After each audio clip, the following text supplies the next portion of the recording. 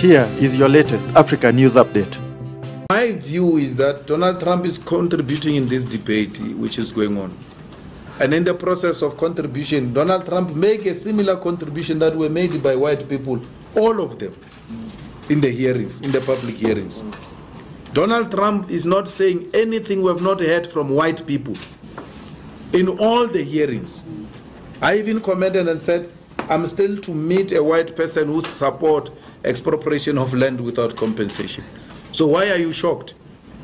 I see leaders of the EFF and everybody responding to Donald Trump. I don't have time for nonsense. I expected this. And more backlash is going to come. If South Africans are not ready to expropriate the land because they are scared of sanctions, they are scared of backlash, then don't vote for the EFF. Because you vote for us, we are going to expropriate land. And Donald Trump will come for us. And Britain will come for us.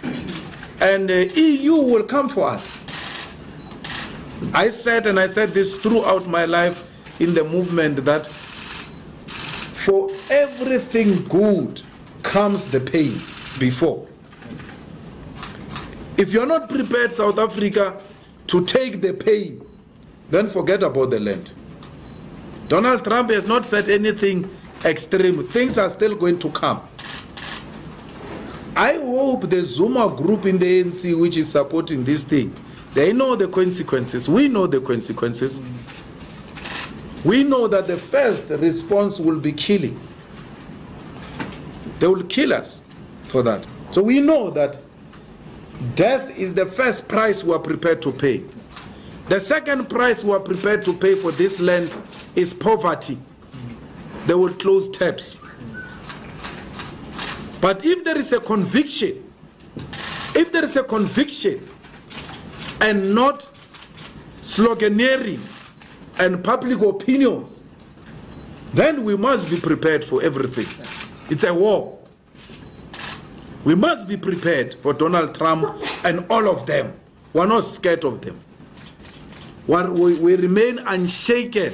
Actually, we are more determined after the Donald Trump tweet to expropriate our land without compensation.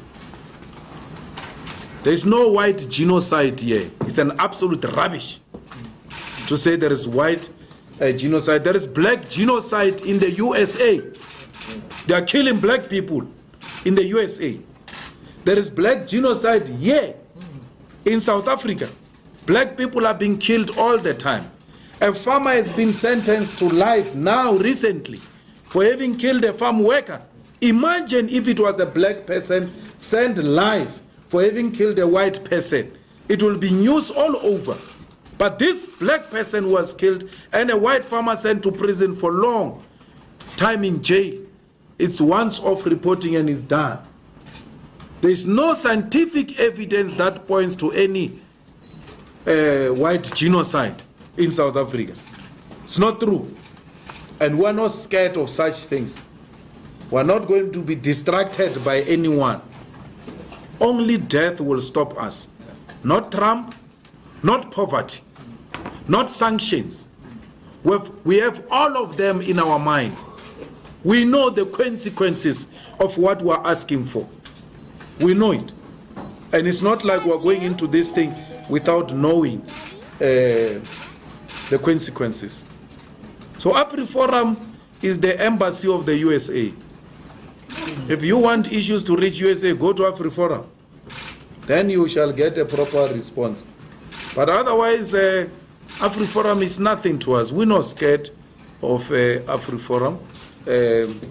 We're continuing business as usual. Not that we're not these Twitter revolutionaries who say all sorts of things about Donald Trump. If you were to say to them, all of them, let's go to the US embassy, none of them will come. They tweet from their comfort beds with bed heaters. So we are on the streets. We're fighting this thing on the streets. We are on the picket lines. That's why we're not shaken. We know this is what people want. And if there is anyone who's in this thing without knowing the consequences, then you are in the wrong place.